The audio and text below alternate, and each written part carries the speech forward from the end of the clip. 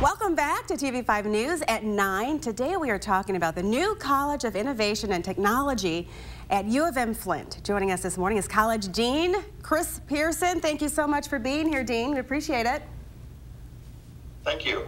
Good morning. Good morning. Okay, so Dean Pearson, tell us about the new College of Innovation and Technology. Yeah, certainly. It's a very exciting addition to the U of M-Flint campus that was made possible in part by a $10 million grant from the Charles Stewart Mott Foundation, designed to fill the gap between vocational technical training and the very heavy math science intensive bachelor's degrees in engineering. The inaugural class begins this fall with 2 degree programs. The first is Digital Manufacturing Technology, which is essentially computer science applied to manufacturing and automation, and prepares students for industries that focus on next generation technologies. And the second is Information Technology and Informatics, which focuses on a broad base of computer-related skills and experiences and prepares students for employment at the intersection of people and technology. As the College of Innovation and Technology is being built from the ground up, it provides an opportunity very unique within higher education. That is the opportunity to be very creative and incorporate novel ideas throughout the development. Well, that's so exciting, and that's right here in mid-Michigan, right in our community. Thank you, Dean Pearson, for that. So why would you tell people that this is so unique? So, of course, the reason for creating the College of Innovation and Technology is to prepare students so that they do become the talented, in-demand workforce of the future. Certainly, they need technical content, but it will be gained mainly through experiential hands-on learning. Our industry partners confirm that creativity, collaboration, critical thinking, and cultural awareness, all those aspects that are gained from a liberal education, are highly sought after in the workplace and form an integral component of the degree programs.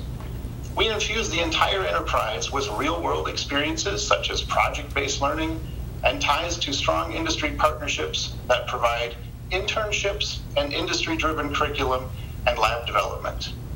The strong ties with industry, along with the creativity possible through this clean sheet approach, allows for the reimagining of a comprehensive regional institution like U of M-Flint. While it still maintains its importance in conferring degrees, it becomes much more a piece of the economy and helps drive the regional economic growth. And students can really learn more about this new program that you have there. Tell us, you have a big open house coming up. Tell us about that and what students can expect at the open house. Yeah, certainly. Thank you. The virtual open house is scheduled for Tuesday, March 23rd from 5:30 to 7:30 in the evening. In addition to learning more about the new programs in the College of Innovation and Technology, faculty presenters will be available to answer questions on existing U of M-Flint STEM programs in engineering and computer science, as well as biology, chemistry, physics, and mathematics, and pre-med and pre-healthcare fields as well. There are also sessions on financial aid and scholarships, campus housing, student life, undergraduate research, a panel of industry partners, and a parent panel designed to alleviate all those questions from parents. Prospective graduate students are also welcome. There's a $1,000 undergraduate scholarship drawing and a $2,000 graduate scholarship drawing, and advisors will be available to assist with the application process. Another exciting part of the evening is that there will be a virtual fly-through of the new expansion of the science building and a live feed from the new labs within the expansion. The evening is really intended to be a one-stop event where you can learn about academic programs, financial aid and scholarships, housing, extracurricular opportunities, and cap it off with the ability to apply for admission. Well, that's really a can't-miss event, jam-packed with a ton of information. So tell us, you have something called the CIT Success Kit. How can students get one? What is that, first of all? Yeah, first, it is a special opportunity for the inaugural class of students in the College of Innovation and Technology. The CIT Success Kits provide one-time funding for first-year students. That's the fall 21 and winter 22 semesters. Students must major in either of the 2 programs that I've said previously, Digital Manufacturing Technology or Information Technology and Informatics.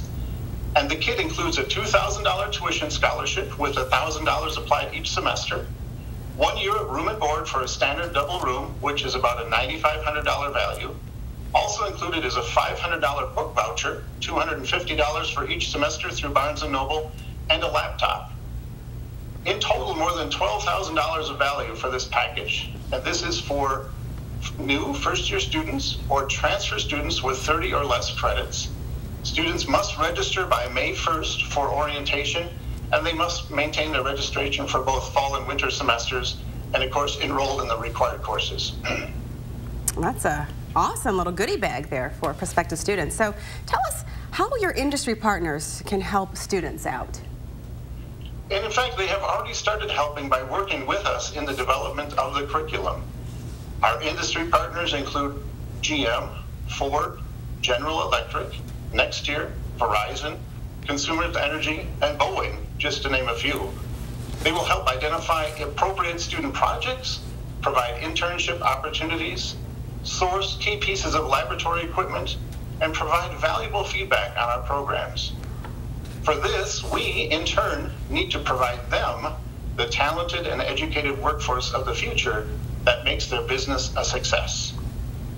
Well, thank you, Dean Pearson, for bringing that information about the College of Innovation and Technology to all of our viewers. We appreciate you calling in today.